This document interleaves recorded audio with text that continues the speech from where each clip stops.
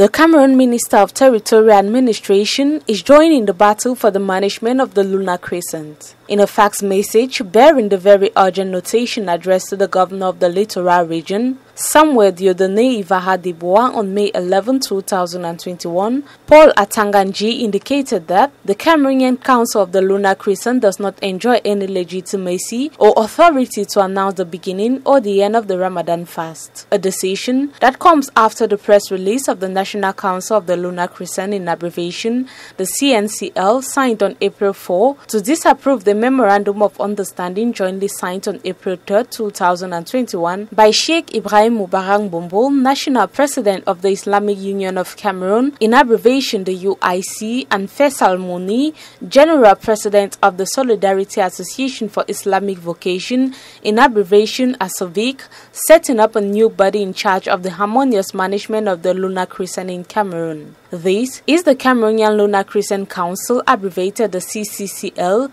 Suleimani, spokesperson for the CNCL, consider this move far from consensual, credible and transparent, clears up disorder and calls on Muslim believers in Cameroon to be more vigilant. The two leaders, namely UIC and ASOVIC, had at the same time appointed a permanent secretary of the said council in the person of Mohamed Aziz Muhor. For the latter, the CCCL is the culmination of a consensual, constructive, interactive and transparent approach initiated since February 6, 2021, the major objective of which was to mobilize and involve all human resources and materials essential to a harmonious management of the issue of the lunar crescent in the country. In addition, the MINAD boss had asked the governor of the littoral region to take the necessary measures by inviting in particular the persons in charge of the CCCL to refrain from any communication on the end of the fast of Ramadan, an exhibition with the back of the hand by this new organ. On Tuesday, May 11, 2021,